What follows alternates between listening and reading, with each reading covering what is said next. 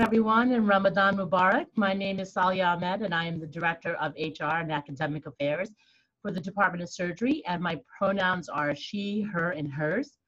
I, along with Courtney Sin, am the co-leader of the Asian and Pacific Islander Employee Resource Group. I'm joined today by Tanya Richards, Senior Human Resources Business Partner in Central HR and the first Chief Diversity, Equity, and Inclusion Officer for CUIMC and the moderator for today's event, Dr. Odeh Ramadan, Vice Dean for Finance and Administration at the Vagelos College of Physicians and Surgeons and Assistant Professor of Clinical Surgical Research in Surgery. I'm excited to invite you to learn about Ramadan, the 9th month of the Islamic calendar in which practicing Muslims from around the world fast from sunrise to sunset, abstaining from food and water. It is one of the 5 pillars of Islam and is widely regarded as a time of spiritual rebirth and applying it to daily life. Ramadan is one of the most festive months in the Islamic calendar. When I was growing up, my parents, a doctor and a businessman, would do everything they could to make each fast memorable. Think of having a Thanksgiving feast and Halloween candy every night for 30 days. As an adult, the significance means so much more to me. My husband and I are fortunate to be born and raised in this great country and grew up in the time that was what's Ramadan to watching New York City public schools, the largest school system in the country, and others, shout out to Dr. Syed, have a designated holiday for Eid, the holiday that follows Ramadan. Back when I was growing up, Muslim equaled terrorist. My immigrant parents were struggling to give us the American dream, and that sometimes meant losing our identity and assimilating into American culture. Today, my 11-year-old daughter and I can purchase Ramadan and Eid decorations from Crate & Barrel, Party City, Amazon, Etsy, and the list goes on. We've come a long way from being portrayed as terrorists, convenience store clerks, cabbies, and other stereotypes. That's one of the main reasons that inspired me to raise awareness about Ramadan, a month that is celebrated by over about 1 billion people across the globe. Now more than ever, it is vitally important to educate ourselves about each other's cultures, backgrounds, and experiences. Today, we will be hearing about Ramadan memories, cultural significance, and how it is celebrated, being on the front lines of the COVID-19 pandemic, and fasting and representation of Muslims in the global media. It is my honor to introduce our guests, Dr. Mehmet Oz, Dr. Azmat Syed, and Ms. Karishma Rehman Azmat. Our first guest, Dr. Oz, needs no introduction, but let me try anyway. He is a professor of surgery in the Department of Surgery and has won 10 Daytime Emmy Awards for the Dr. Oz show. Dr. Oz received his undergraduate degree from Harvard University and obtained a joint MD MBA from the University of Pennsylvania School of Medicine and Wharton Business School. Dr. Oz is also a proud author of 8 New York Times bestsellers, including his most recent, Food Can Fix It. Dr. Azmat Syed is a board-certified infectious disease specialist, chair of the COVID-19 Task Force, director of the Antimicrobial Stewardship Center of Excellence at Good Samaritan Hospital Medical Center, and a part of the South Shore, and is a partner at South Shore Infectious Diseases and Travel Medicine Consultants. Dr. Syed is well published in pneumonia-related research and has been leading several COVID-19 clinical trials. She is the founder and CEO of a 501c3 organization. She was also featured on a TEDx for her talk on COVID-19, the ripple effect from neighborhoods to beyond. She is a community youth leader with the focus on teen initiatives as a leading member of the Interfaith Council of Syosset, Woodbury, and Jericho. She also co-founded the Eid Holiday Coalition on Long Island. Her humanitarian work has spanned refugee resettlement. Ms. Karishma Rehman Azmat is the Director of International Marketing and Streaming Products and Studios for Viacom CBS. She has worked for some of the world's largest, most influential media and political campaigns: CNN, MTV, Nickelodeon, Warner Brothers, HBO, Obama for America, and the list goes on. In 2020, she served as the national talent lead for Biden-Harris 2020 Muslims for Biden, activating the Hollywood creative community with voting segments nationwide. Passionate about living a service-driven life, Karishma is a top fundraiser for Doctors Without Borders, a native of Queens, New York, the crossroads of the earth. Karishma credits her multicultural, multi-language, multi-ethnic Islamic upbringing in shaping her values and sharpening her work ethic. A graduate of NYU, Karishma believes strongly that marginalized voices need to be heard, expressed, and represented in pop culture. Dr. Rudi Odeh Ramadan is the Vice Dean for Administration and Finance at the College of Physicians and Surgeons. She's held multiple executive leadership roles, including Vice President for Research Administration at Columbia University, Associate VP for Research Administration, Executive Director of Clinical Trials, and Director of Clinical Transplant Research. Dr. Odeh Ramadan dedicated her clinical career to the pharmacological management of solid organ transplant recipients with a primary emphasis on pre and post liver transplant. Without any further ado, I'd love to start with Dr. Oz, and so he can share his experiences.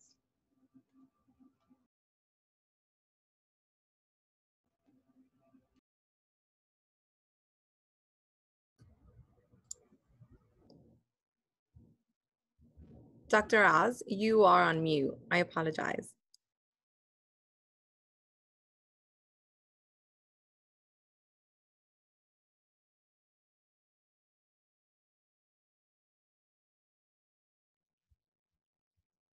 They'll have to mute me before I go on with stations. So.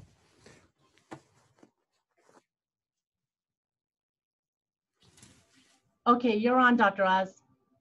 All right. I'm in my studio, so all the electronics are behind the cameras that you're looking at me through, and I apologize for that. So I spent my schooling in this country, but I would go back to Turkey every summer. My mother's family would host me sometimes, my father's family other times, and they're very different. My mother's family, although both Muslim, my mother's family was more secular. My father's family was very religious, and the man who influenced me the most was my uncle Hakka, and he had actually trained in the 30s in Nazi Germany because they were trying to attract Turkish loyalty and support. So they allowed students to come train there. And he saw firsthand the difficulty of living in a country where not everyone feels included. And when he returned to Turkey, he became one of the leaders in engineering, in particular with a focus on agricultural issues, because especially in Turkey in the 40s, that was a major crisis, just making enough food for the country and allowing the breadbasket that it could become, and that it had been for thousands of years, to return. But my uncle, as well as being a very learned man at the Technical Institute of Istanbul, at the big university there, and a professor, was a very religious man. And it was that juxtaposition that attracted my attention. He had the ability to lecture all day long and go out into the fields and teach farmers how to use their products better, or examine better ways of farming, fixing tractors. And he'd also be able to speak very thoughtfully about the Quran. He took my grandmother, who had been religious her whole life. She couldn't read or write, but she could say the prayers and taught me the key prayers. But he took her to do a Hajj. And he also would take great pride in Ramadan, or Ramazan as it's said in Turkish, because he saw it as the period during which the Quran was expressed, and so it was particularly sacred at that time. So for him, it wasn't just about food. It was an important opportunity to spiritually cleanse himself. And I watched him do that with great admiration and saw him lead the family in that regard as well.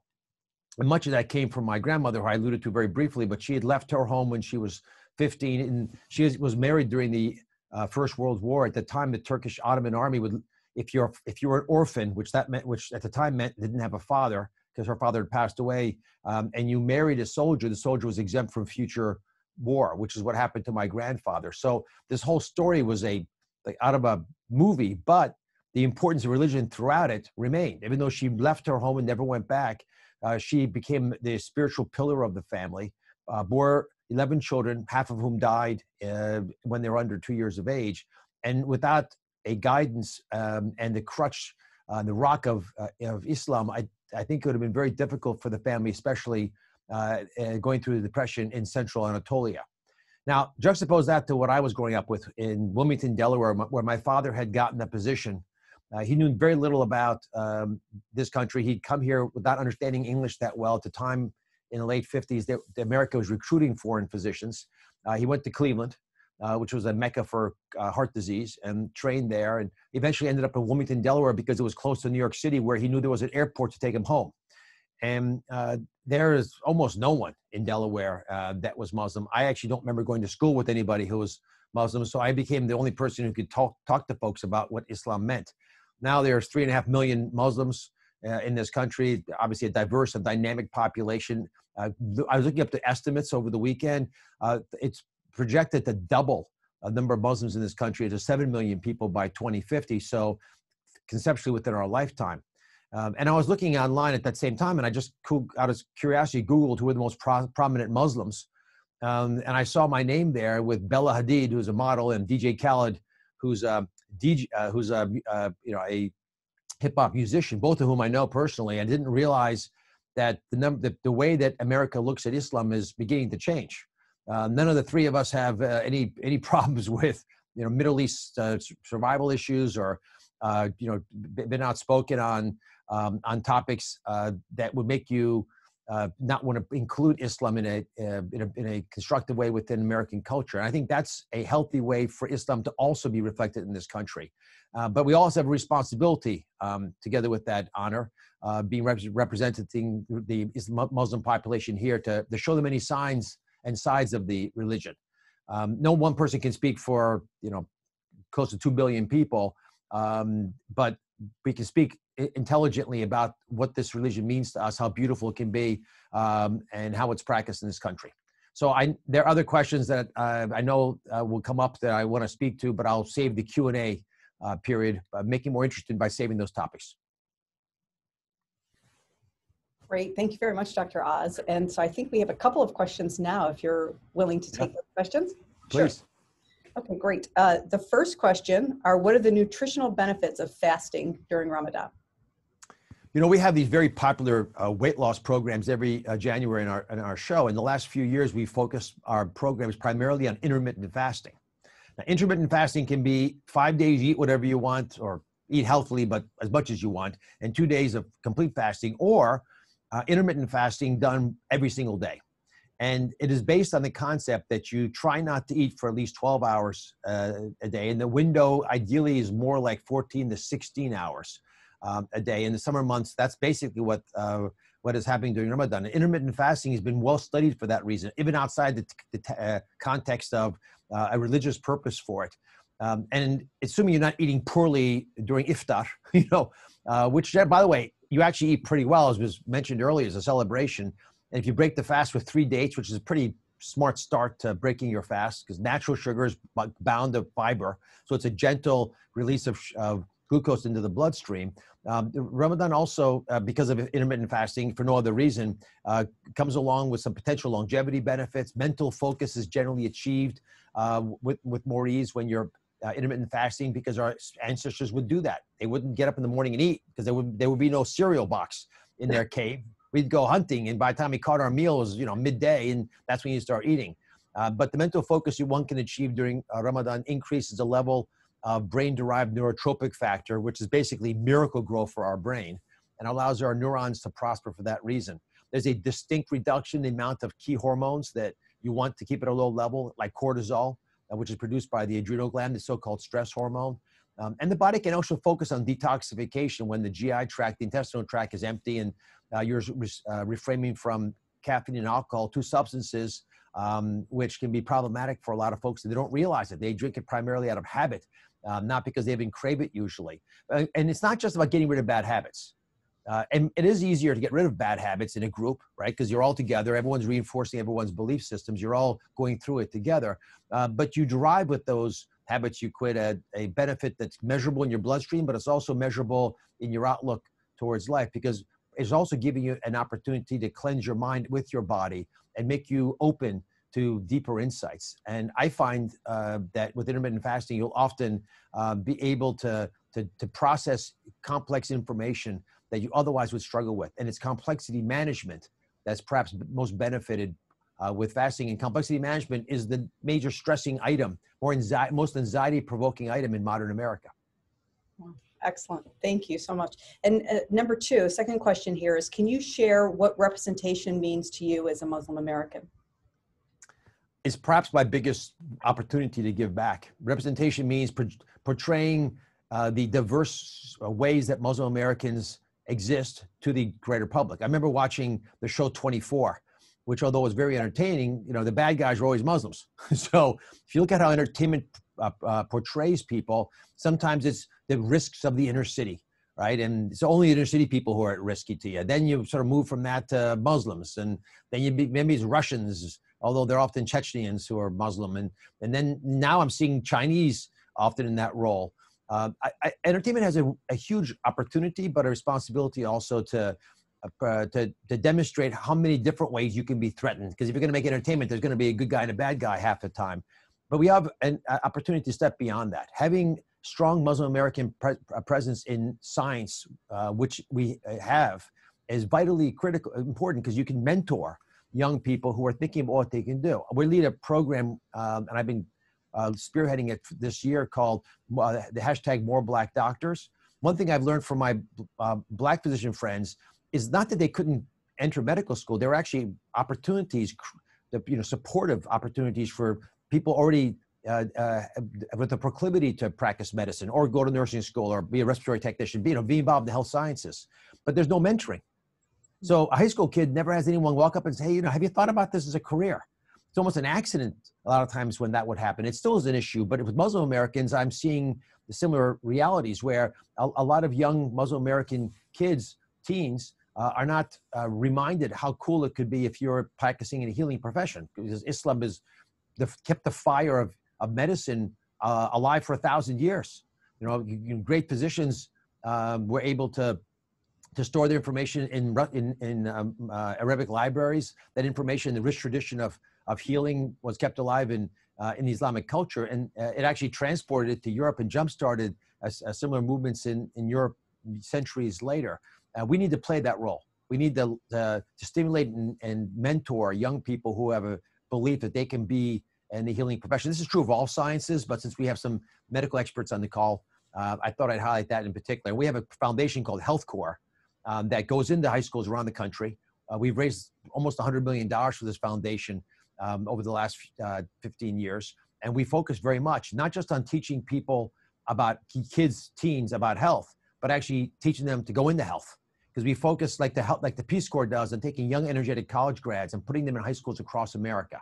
It's a great opportunity to mentor. And I think for Muslim American colleagues of mine who are already past the gauntlet and already in the profession, reminding ourselves to go back and provide that, plant those seeds in the minds, the smart brains of young people in America will be wise. Absolutely. Absolutely. Thank you. I'm glad those opportunities are there for sure. And I have one more question specifically for you, Dr. Oz.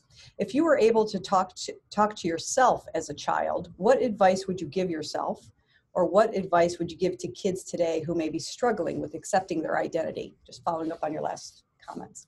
Yeah, I think I focused in on 9/11 because pre 9/11 there was a very different perspective on Islam in this country. And post 9/11, there's evidence that Muslim Americans have been experiencing discrimination. It's fairly pervasive. And I'll just share 2 bits of data, 2 audit experiments that I recall on state legislators, people trying to serve in government. And these were little experiments done to test for discrimination. And when they compare how state legislators in all 50 states assist in low versus high socioeconomic class Muslim Americans, these are individuals, for example, applying for an internship within government or trying to find a role for themselves in American society. When you compare their treatment to that of whites, it's not equal. Not only does socioeconomic status doesn't matter to Muslims, you can be rich or poor, it doesn't matter, you don't get the same kind of treatment. Whites receive more responses regardless of the socioeconomic status. It doesn't matter which party you're in. The Democratic Party is not immune to this problem, nor is the Republican Party.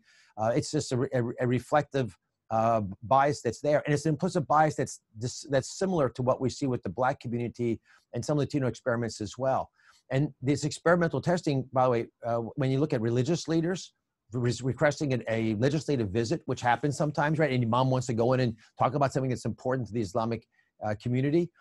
Imam is significantly less likely than their pastor counterparts to receive a response. And this is, again, both these studies are highlighting, and the results are consistent, that the American Muslim community and its members experience widespread discrimination, even though it's probably implicit bias. I don't even know if it's done on purpose. So as a young person, I wish someone had said, this is going to be out there.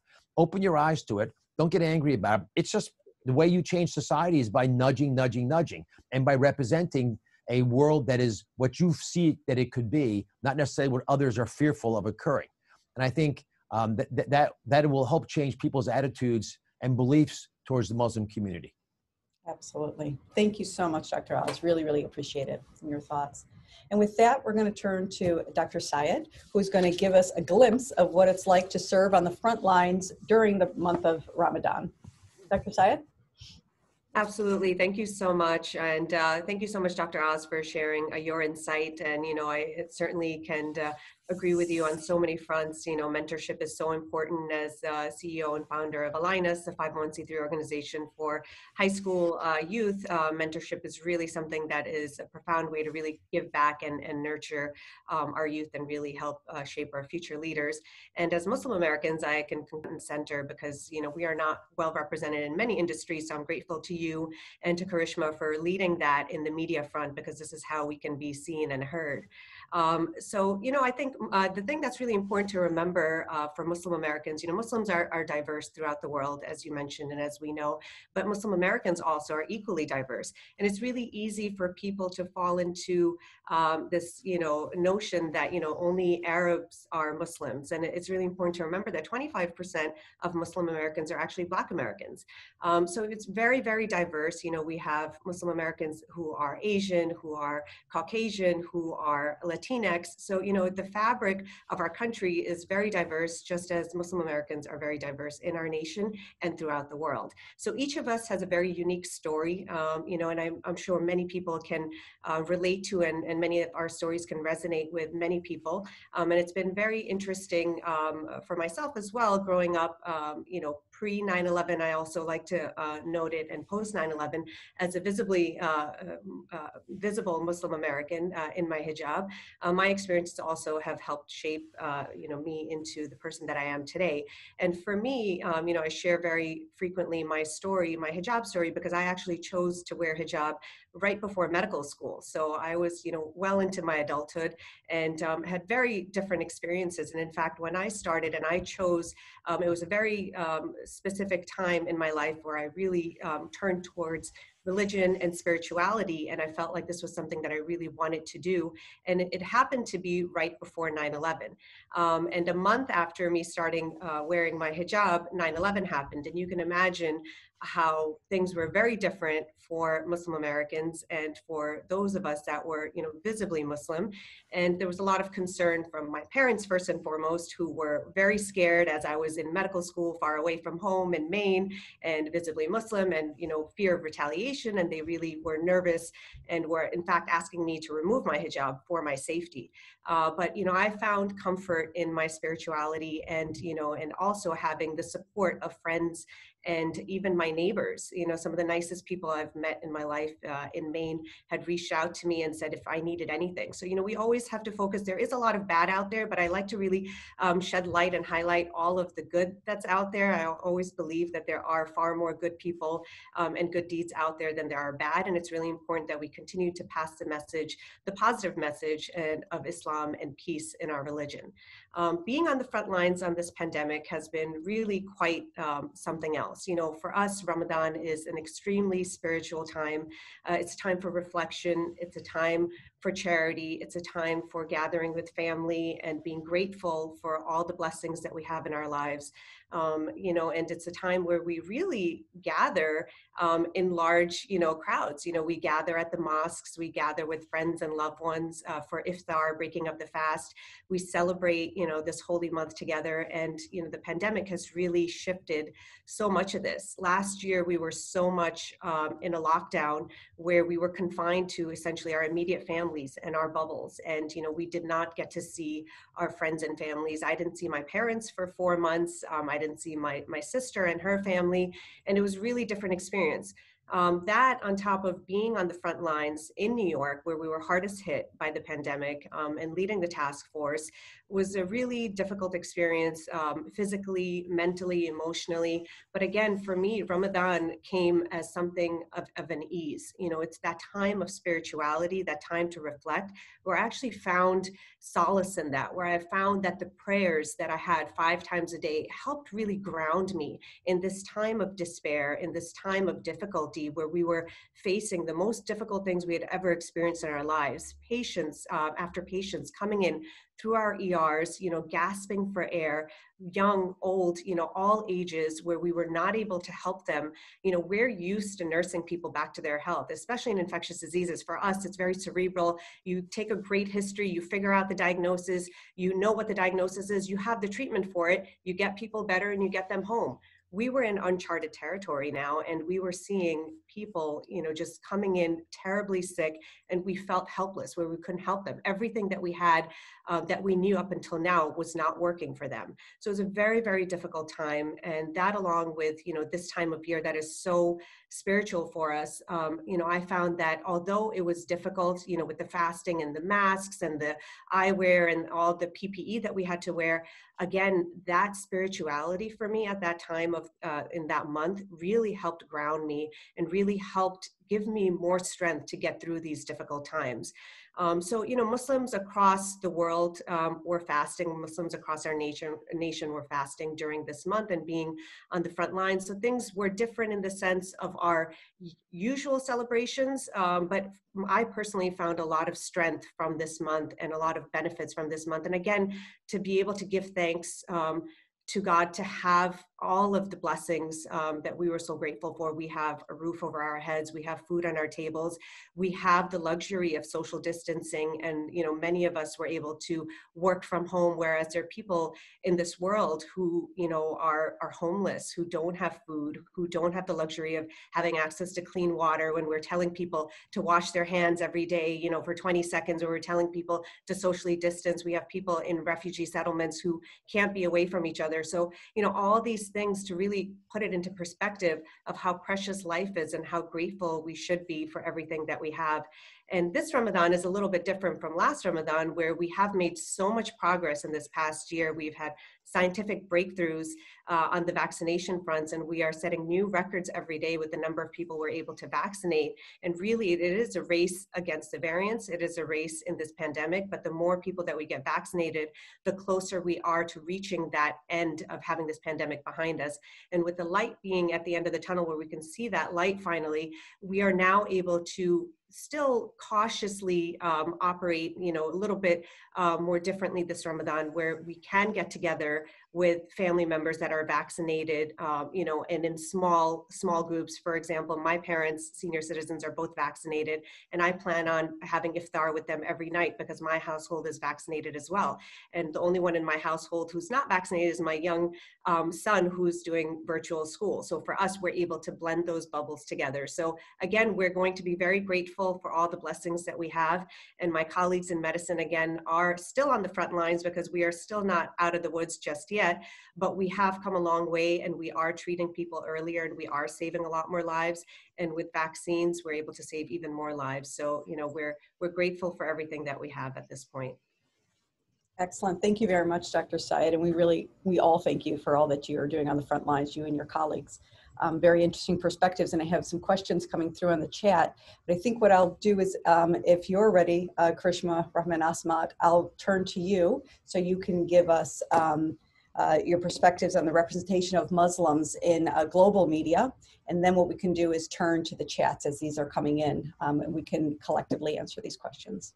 Okay, so with that, I will turn to you. Happy to start. And I think this is a fantastic conversation, both on the interconnectedness of our stories and just the fact that, Dr. Oz, Dr. Syed, and myself are speaking the same language in 3 different ways.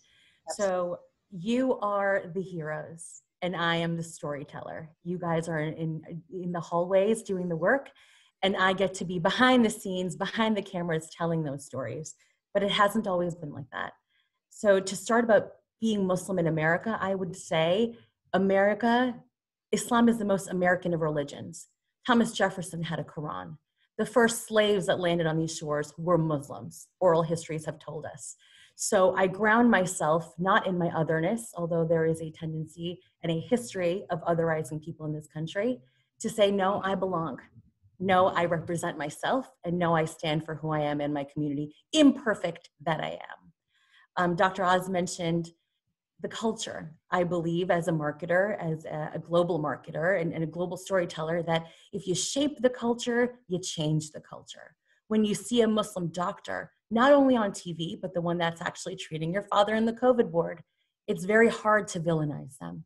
When you see a Muslim athlete with a categorically Muslim name, Kareem Abdul-Jabbar, it makes it that much easier for you to buy that jersey and to transition into, you know what, maybe they're not that different. It's hard for marginalized people, Black, Indigenous, people of color, to always have to prove and demonstrate that, hey guys, we're not that different. We're just like you, and that's heavy. And that weighs heavy, especially generationally. Think about, Dr. Oz's father's journey of landing in a place where he didn't know a single soul, wanting to be close to an airport where he could maybe go home, to the experiences Dr. Ramadan, maybe you had growing up in the Midwest, about what you could pass as or be considered as, to Dr. Syed, the representation of, do I take my hijab off as a young medical student? Do I do this? To myself as a kid growing up in the city, as a 9/11 high school teen. That's what I was when those towers fell down. So we choose our identity, we code switch, we know how to say to what to whom, but what do we do with that? So when I chose to disappoint my parents by not becoming a doctor like all of you, and choosing to study media and marketing, I made it my life's work in whatever capacity and moving up the ladder to make sure that marginalized voices, intersectional voices, and the voices that didn't have a seat at the table, particularly of a very insular and incestuous community like the entertainment community. Everybody knows everybody. Everyone's connected in the industry, and it's very hard to get a leg in.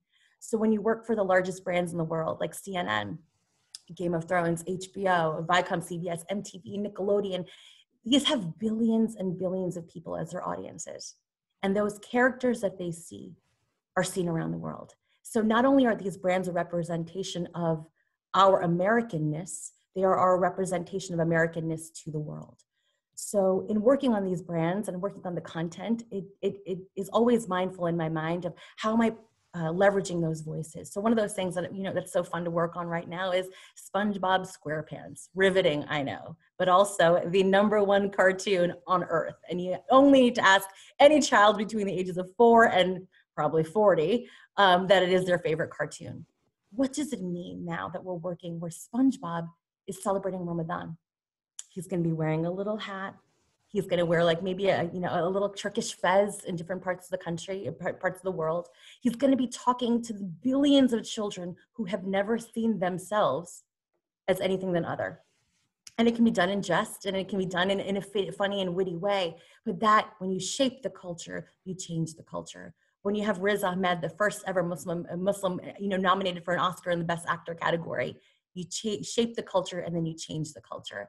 And it's so important for us as Muslim Americans to stand on our own 2 feet, to own our space, but also to understand that we're not perfect. I am nobody's savior. I cannot change the identity of billions of people around the world. All I can do is stand for myself and those voices that are like mine. Like Dr. Oz was saying, when you have a Bella Hadid that talks about being defiantly Palestinian American, and proudly so, or my own upbringing of being South Asian and being Muslim, a South Asian Muslim, where a lot of our understanding of Islam came from the Turkish elements, how we recite, how we pray, how we decorate and ornament our janamas, our prayer rugs. That all comes from the Ottoman Turks, not so much from the Arabian culture. So when you realize the intersectionalness of our DNA, and like I said, the fact that the first slaves in this country were Muslims, I'm grounded in the stories that we tell. I'm empowered by that. But I also am very aware of the bullied, overweight, lower middle class girl that happened to also be Muslim in the biggest city in the world during Ramadan, not eating lunch at the 5th grade cafeteria, and the girl is saying that she's strange, or maybe she's trying to diet, or maybe something's wrong with her. Why doesn't she eat? The religion is so weird, it's so mean. So going from that in the same city to now having Ramadan and Eid al-Fitr off, just in the course of my going into high school and now being an adult is quite profound. But again, shape the culture and then you change the culture. Absolutely. Thank you so much. It's very powerful. And you're right. We've all had those experiences where we've had to prove our Americanness and what that means.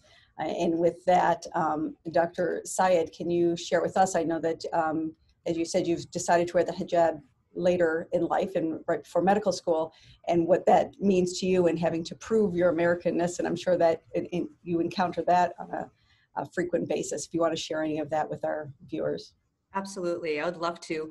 And as I was saying before, I have different perspectives on, what it's like to be Muslim American, in my childhood, where it was a fairly normal childhood, and this was pre 9/11, and then post 9/11, where it's this struggle to constantly prove ourselves that, we are good Americans, contributing members of the society. And then, you throw on the hijab as well. And that's a whole other level of, stereotypes that you have to break down, where people always assume that you're being forced to do this.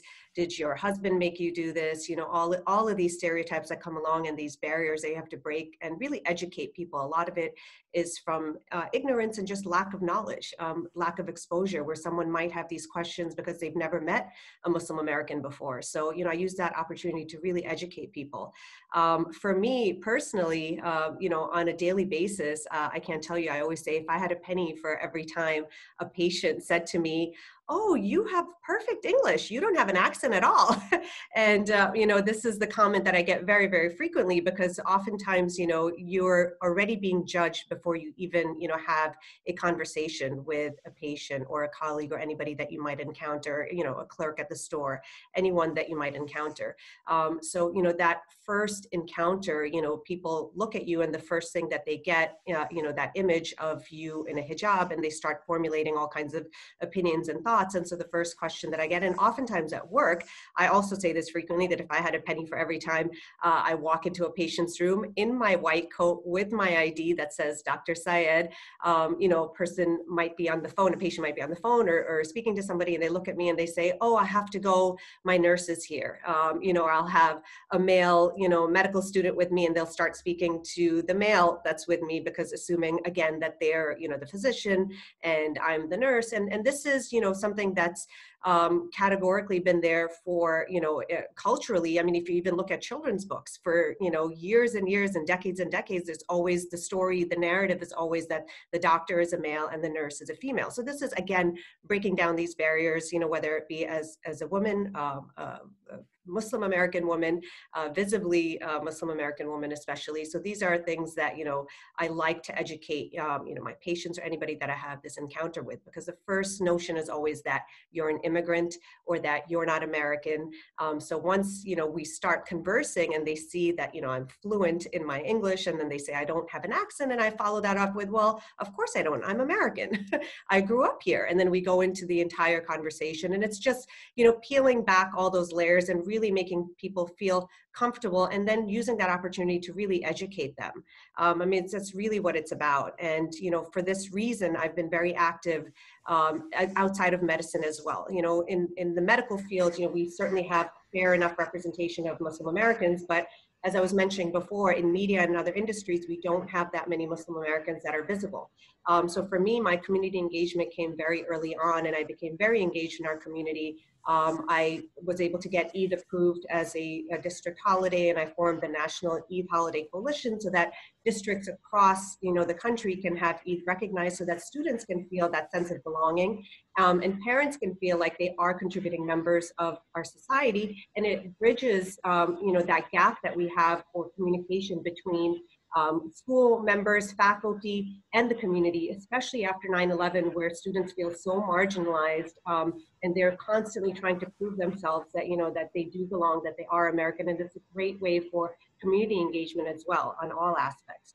I ran for school board to really have that presence, that visible Muslim presence, so that people can see and have that positive image. And as we know, there have been more and more Muslim Americans that have been running for office. So, these are all different ways that we can really incorporate ourselves and let people know that, we are more than just doctors and lawyers. We have so many assets to us and aspects to us. And it's really important that people recognize that, we are significant contributors to our society. Absolutely. Absolutely. Thank you. And I have some questions coming through in the chat. This one is for you, Karishma. And it's specifically states, I love what you said about representation helping to shape and change the culture. How can people who are not Muslim work to be allies and to help to change stereotypes and prejudice against friends in the Muslim community? Thank you for that question. Let's be friends right now, whoever sent that. I think that's how it all starts. Thank you for even expressing that. So I think the way we support each other in allyship is intersectional support and listening. I love what Dr. Oz said about, Black physicians. We have to listen to our Black brothers and sisters, hear their stories and their experiences, not question them, not offer our own 2 cents, but listen first. And I think inside of that, for your supporting of the Muslim community, hear us. Hear us when we're afraid of wearing hijab and maybe walking on the street. Hear us when we feel like our kids are being a little bit bullied. Hear us when we say things like, oh, my name is Karishma, but it doesn't really matter. You can call me Charisma. It's totally fine. You can pronounce it. When we minimize ourselves, when we, for fear of otherization, you'd be like, no, Karishma, tell me how you pronounce your name and we'll pronounce it properly. So small things become large things. But inside of your beautiful question and even more beautiful sentiment, I think, is listening. And as we listen to more of our stories, we'll recognize it's the same story. It's the same song being sung by different people.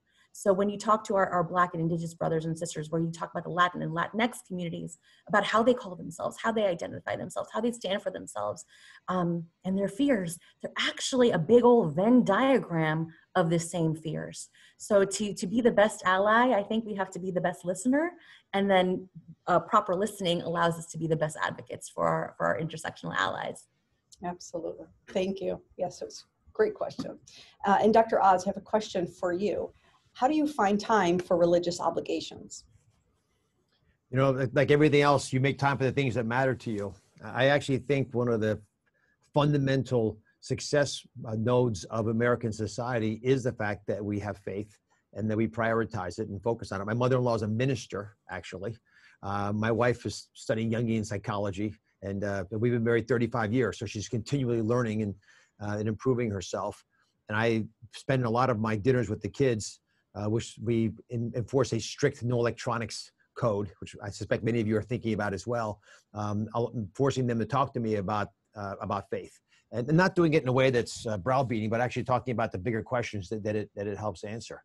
So for me, it's just part of what I do. I'm also blessed that on the television show, it comes up periodically, because for a lot of Americans, especially now, who feel atomized, who feel separated from each other, reminding them and myself that we have a 12,000-year history of living together. The first civilization that we know of that had temples, and that was our first big gathering point, was a place called Göbekli Tepe, which means Potbelly Hill. It's in southeastern Turkey, the head of the Tigris-Euphrates rivers. And this community, which, by the way, Abraham met Sarah very close to there as well, who he married and spawned much of what we're talking about.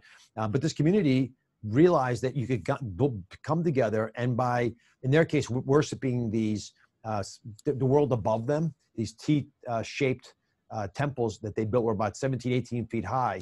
They still exist today. And it's an interesting observation, because I was always brought up thinking that agricultural communities freed us to have a little disposable time that we could then spend focused on religion. In other words, without the ability for us to domesticate animals and grow crops, we couldn't have had religion. It turns out it was the opposite.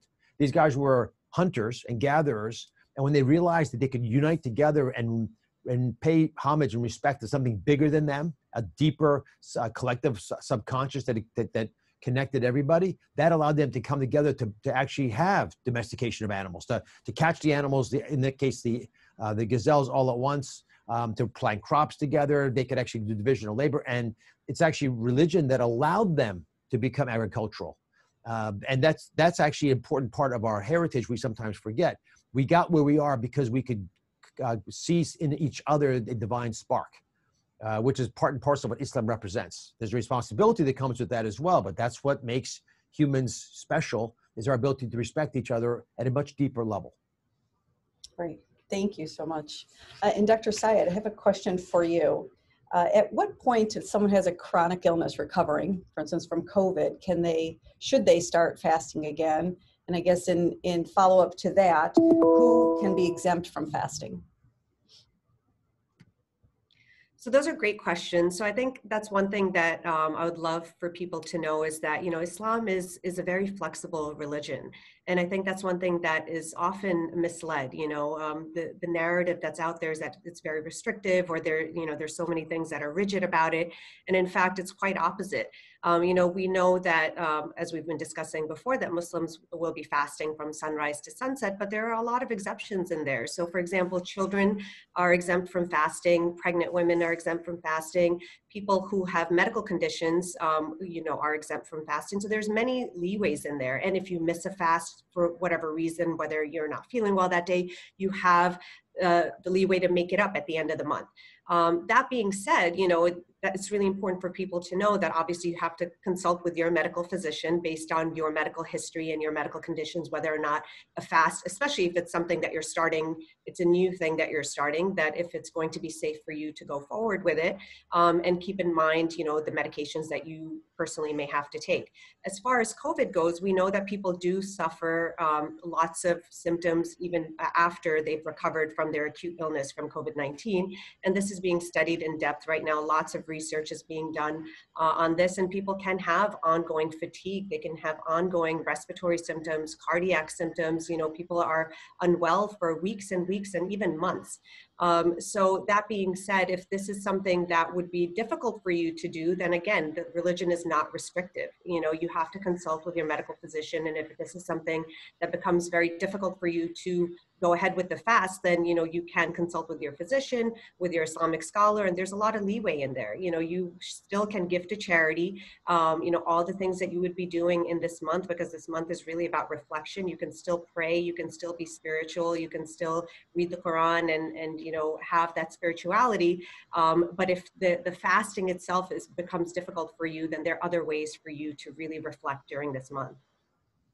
Thank you so much. And Karishma, a question for you. You mentioned the changes with SpongeBob, and we know about DJ Khaled. My kids are huge fans of DJ Khaled. Where do you see media go? We still see things, as Dr. Oz mentioned, 24, and we still see the portrayal of terrorists. And where do we, sometimes I'm afraid to have my kids watch certain shows because of that. Where do you see media going over the next 5 to 10 years? Are we moving too slow, or is this standard with other biases we see? The personal answer is yes, we're absolutely moving too slow, but there is a reason for that.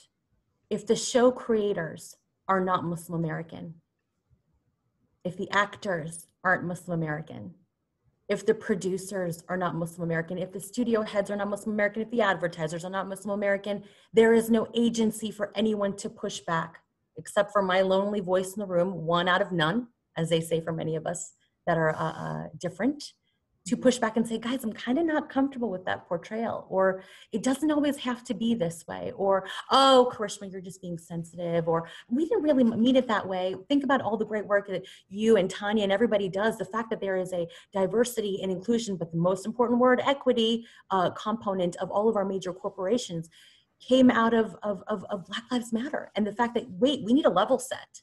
But that level set only happens when there are equitable voices behind the camera and in front of it. So where do I think moving forward? Where does my hope lie? Where do I find the hope that the Dr. Oz and Dr. Syed were talking about? It's our youth. So I am an elderly millennial, so I have to deal with Gen Z and what they're calling Gen C, Generation COVID. Those are that are under 5, that have no reality besides learning on a box and learning and watching TV on a box on a screen. This generation is ridiculously diverse, and they don't see otherness. They might see otherness in things. We've done research on different companies I work for where they see otherness. Well, he has this kind of bike and I have that kind of bike, or they have an iPad and this type of video game, but they don't necessarily see the otherness of, well, if, it's okay if they're Black, or if it's okay if, they speak Spanish, but how did that happen? We rooted it back to, again, I'm a broken record, shape the culture, change the culture. When you have a Disney princess for the first time that's Black and her name is Tiana and Princess and the Frog, 2 generations later, you don't talk about her being the first Black Disney princess, you talk about Tiana as Princess and the Frog.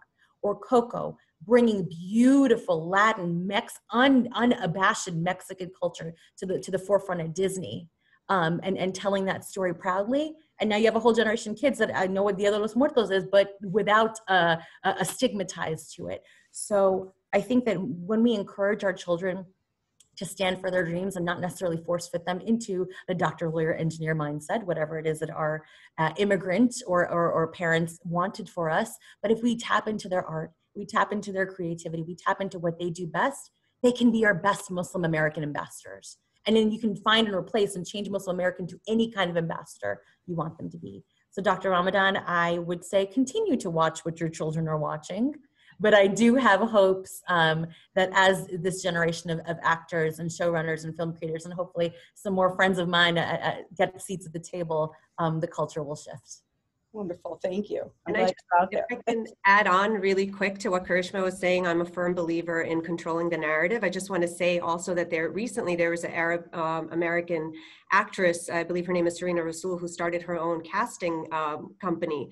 And I think that's where the issue lies as well, is that there's so much, hindrances in people, even in, let's say, for actors in that industry, where they're being, typecasted and stereotyped into certain roles. So by having somebody who's Muslim American starting their own agency, it gives you that avenue to really have that representation and to control that narrative. That's right. Fantastic. Thank you. And Dr. Oz, I have a question that has come through a few times in different ways, so I'm going to piece it together here. So we talked a little bit, you talked a little bit about the benefits, the nutritional benefits of fasting. So on the flip side, returning back to your normal routine, is there any advice you can offer, or is there any specific manner in which you have to return to your normal routine to prevent excessive eating or feeling ill or any side effects like that?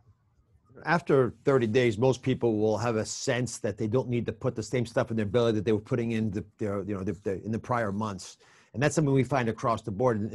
After the fast, it's actually quite prominent. A couple of words of caution. First off, you adjust your eating habits quite a bit, and so you want to take advantage of that. Why throw away all that great opportunity to not be so addicted to caffeine first thing in the morning? The first couple of days of fasting are difficult, I think most people experience, because they're giving up some of the things that sort of got them through the day. That extra bolus of caffeine, a drink in the evening to relax, whatever your normal protocol is, has now been adjusted and altered. But oftentimes it's adjusted in a better direction because of the reasons we spoke of earlier. So with that protocol in place, most people can actually copy bits of it. As an example, if you're not going to eat for a 12-hour window, maybe you sort of delay breakfast a couple hours in the morning, so you maintain the benefit that came just as coincidentally out of going through the fast. I also think it's important for people not to binge the other direction. The holiday that follows the fast is, you can do a lot of damage in those couple of days. In Turkey, for sure you do. But I think also even during the fast, be careful about what you're eating when you're allowed to eat.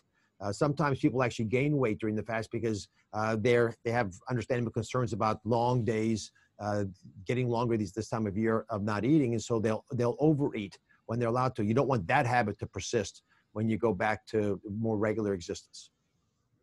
Thank you. That's excellent. I tend to, people always ask me the question, you must lose a lot of weight during Ramadan. Unfortunately, I've never learned quite that, so I'm taking notes on what you say because I tend to gain. Thank you very much. And this one I'll give to Dr. Syed. So if you're unable to fast, because you just went through the list of those who are exempt from fasting, is there anything else you can do during the month of Ramadan? Absolutely. Some of those things I mentioned before, but you can certainly give to charity, as much as you possibly can. And we have to remember that there are people, no matter how bad our situation is, to be reminded that there are people that are in worse situations than we are in. Obviously, this pandemic has really crippled so many of us throughout our nation and throughout the world. But you have to realize that ultimately you still have a lot to be grateful for, no matter how bad the situation is. Always find that silver lining. So I think giving to charity is really, really important.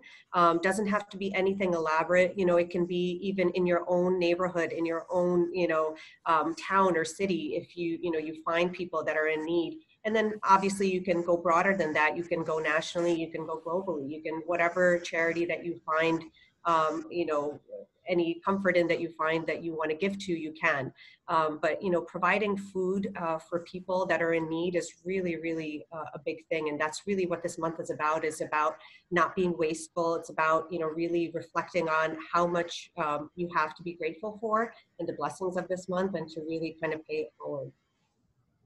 Thank you. And I have more questions here, but I see we're running low on time. So I'm going to ask 2 quick questions, and then I'll have 1 question for all of you. We'll go around the table to answer. The first question is, can you give blood during the month of Ramadan?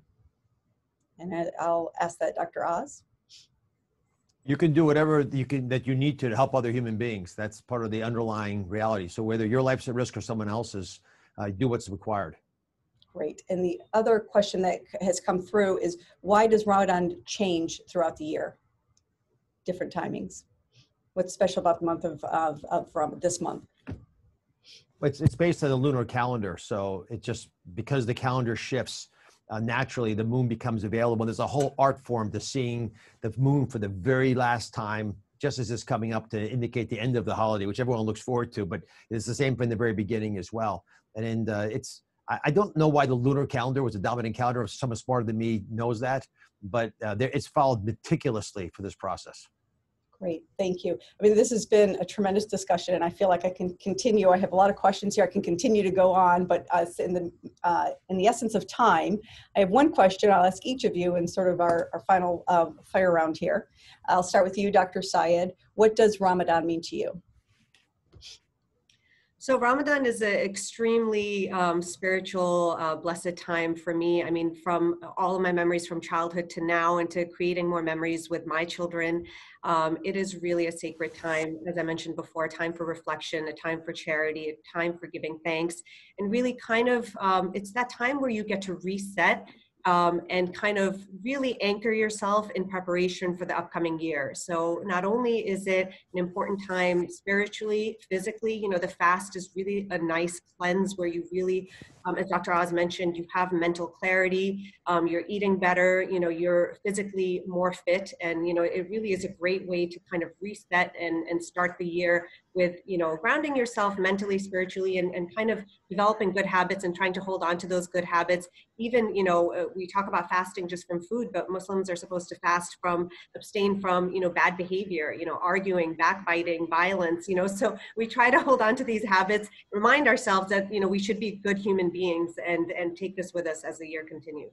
Right, excellent point. Not just about the food. And Karishma, do you want to tell us in your... I can't even talk. I'm just terrified that Dr. Oz is going to see my 20-ounce iced coffee. So I'm trying to keep it out of frame. What Ramadan means to me is a return to factory settings type reboot for the personal spiritual soul element of it. How do I get better? How do I live better? How do I eat better? How do I feel better? But in a larger context, my grounding myself into the universe. I am so much, I'm small in comparison to the magnanimity and the greatness and the grandness of the earth. What can I do for others? How can I serve others? And living in New York 14, which is the epicenter of the COVID crisis, that shows its face every single day. So it's an affirmation of how I can be a better person, and how I can take that best part of me, that divine spark that Dr. Oz talked about, that God gifted and granted all of us, and how do I parlay that into the universe and do for others as well. Thank you. Thank you so much. And Dr. Oz can close out by telling us what Ramadan means to you. You know, it's not just about bad behaviors, it's bad thoughts, you know, thinking in ways that don't take you forward. So for me, in a word, it's purification, it's cleansing, and discipline of hope, because to make the world better, disciplines, both internally, which are the harder ones, and externally are important. Absolutely. Thank you so much. And with that, I'm going to turn it back over to Sal. I hope I kept in the time frame there, Sal. You sure did. Discussion. Excellent. You were awesome. And thank you so much, Dr. Syed, Karishma, Dr. Oz, for doing this today. My heart is ready to explode. I think my face is ready to, like, I don't know, go where, but I am also drinking my coffee, non-fat milk, with 1 Splenda, just for Dr. Syed and Dr. Oz. So I'm trying to get my caffeine fix in before we start fasting tomorrow. And I just wanted to say thank you again for doing this. Representation does matter. And Dr. Oz, from the beginning, you were on board and you were so excited about this event. And I can't begin to tell you how amazing it is for all of us here to have you join us. Dr. Syed, thank you for fighting for us on the front lines. And Karishma, keep fighting on. Thank you all so much. Thank you all. Ramadan Mubarak. Bye. Mubarak. Thank you. Bye-bye. Ramadan Mubarak. Bye-bye.